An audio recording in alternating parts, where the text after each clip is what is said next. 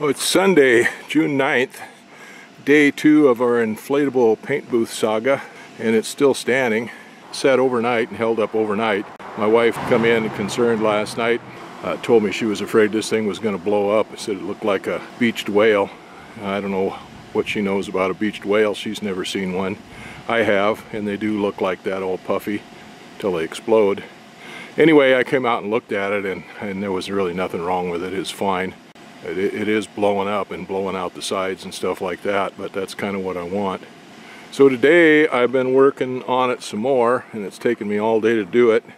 That's what happens when you get to be an old man, I guess. It would take me about 2 or 3 hours to do that when I was 25, but it took me all day to do it now. Kind of depressing to get old. But anyway, this is what I've been working on. I made 4 frameworks there. And I'm going to put a timber across the top of it to suspend that wing from to get it up so we can paint it. There's a whole bunch of people got YouTube videos and stuff on these inflatable paint booths, and one of the things that several of them had noted was that if the power goes out, that thing deflates, and if it deflates down on your freshly painted surface, it's going to make you cry or find a new source of curse words. So anyway, I've got 4 frames made here. These are 8-foot 2x6s. These are the same bunch of 2x6s that I used to make the sawhorses out of, the workhorses out of, to put the wing on. Anyway, I just made a square frame with those little footsies on them to help support them, and then to keep them from tipping over, there are tie-down eyes on those posts in there, on those pilings in there, pillars, whatever you want to call them, those inflatable columns. And I've tied some string on those and out on the top beam of those so that they would stay upright in case it gets to blowing or something gets a little bit erratic in there. So yesterday was a nice day except for it being blustery, and today was a nice day too. It got a little blustery here and there, but mostly it was pretty nice. But the forecast is for it to start raining tonight and for the foreseeable future. This blow-up house is not rated for weather, for being wet, and that's why we put the plastic on the top, and that's why I want to leave it inflated like this. So the columns are inflated. There's one pump that inflates the columns to blow the thing up, and then there's another one that pressurizes the inside of this, and with it pressurized, the sides blow out, the side windows blow out, and the top, now you can see that top coming down now after I opened the door.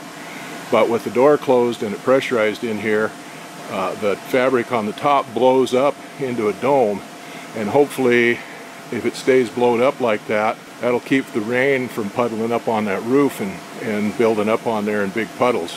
So let me close this door back up. So this is just a little man door.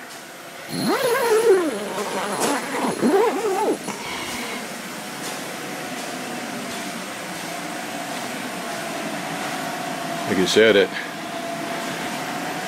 building these, you get kind of tired. Have to sit down and take a break between a couple of them, so I brought my little rocking chair in here and set it up.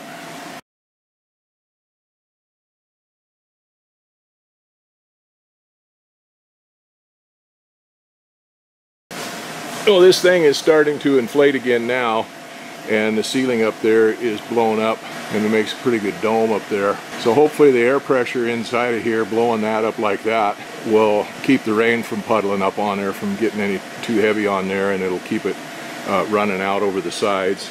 The other thing that having it blowed up like this is around that door, where the zipper is on the door, that blows that door out, and it picks that seam up off the ground, so any water that won't build up and run in through that door there. And kind of the same thing on the sides here. It blows everything out and picks up the sides of the building up off of the ground. So hopefully that'll keep water from running in through those seams on the edges. This stuff is pretty thin and is probably water permeable as it is. So if any water builds up and runs in here, it might come in through the floor there. We'll have to wait and see. It's supposed to start raining tonight, and that'll give me an idea of whether I'm going to be able to use this thing or not. But it's nice. It's got these big windows in it. There's plenty of light in here for working in the daytime. I gotta get that 4th framework brought in here, put away, but that thing is too heavy for me to handle by myself anymore, so I'll wait till my son comes back and have him give me a hand with it. He'll be back here in a half hour, 45 minutes or so. Don't get dark now till after 10 o'clock, so no worries about it getting it done while it's still daylight. All right, well, that's day 2. I'm pretty much finished with this now. We'll see how it holds up in the rain tonight. It held up in the wind once we got it tied down. Hopefully we don't get any 60-mile-an-hour winds. This time of the year we usually don't get those big blows like that. The blustery weather we've had today and yesterday is usually about the limit of it here. For all intents and purposes, I'm done with this. Now I've got to work on the other things that I need to start painting. I've got a pretty good leak in my airline in there in the shop, so I need to work on that and get that sealed up so the air's not leaking out of my air compressor so bad. Then I need to dig out all my paint supplies and stuff and get those all ready.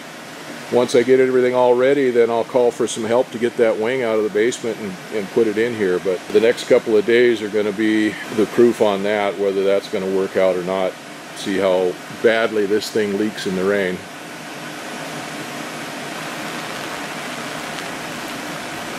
It was forecast to start raining about midnight last night.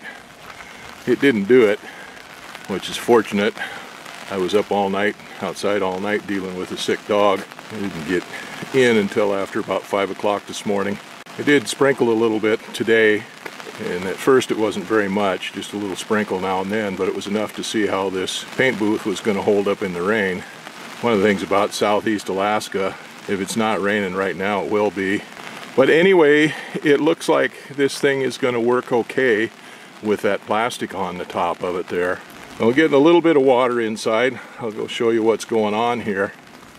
One of the things that's happening is this front door, entry door, the big door, is blowed way out, and the water comes down on it and runs down the surface of that, and then as it goes down around the bottom of it down there, it seeps in through the zipper. So we're getting a little bit of water infiltration through that.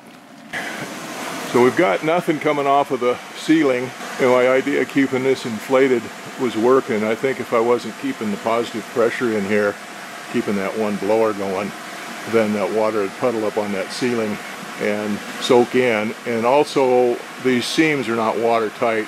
This fabric is not watertight, but the seams are not watertight. So the water would build up on those seams and stuff, and it'd just be raining in here. So that door is blowed out, and I don't know if you see the raindrops or not, but the rain runs down that door, and the surface tension keeps it right on it all the way down. As it comes around, then it goes in through that zipper and through the seam created by the zipper. And we got another soft spot or sore spot here. We've got these ventilation openings.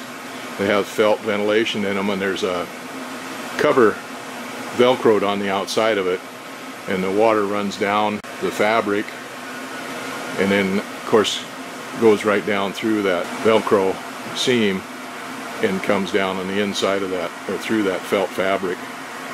So there's some water infiltration there.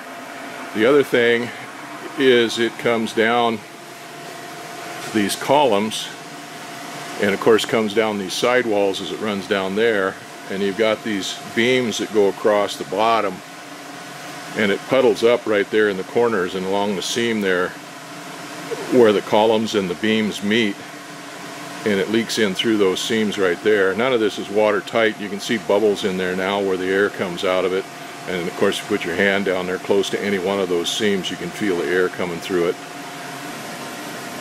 Like right there in that corner especially, but every place there where the plastic is sewn and stitched into the beam.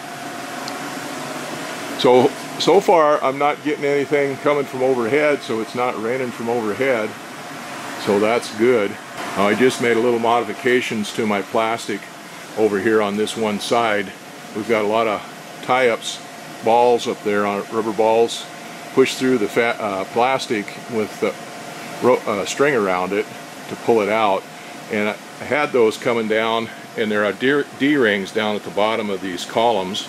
I had those strings coming down, attaching to those D-rings, which is basically pulling the fabric right around the perimeter, the same shape as the building. But I just changed those and moved them out to where they're tight out to my anchor stakes, and that'll pull the plastic edge of it out away from the building a little bit, and hopefully more of it will drip down away from the building instead of just by capillary action coming right around it. Well, you can see this side over here hasn't leaked as bad as that other side, so I may want to go get some more rubber balls. I ran out of rubber balls. So there's what we got right there. There's one of the rubber balls to just push it through the plastic, put a slip knot around the string and put a loop around that ball, tighten it on there, and that gives a pretty good spot to tie down to for the plastic.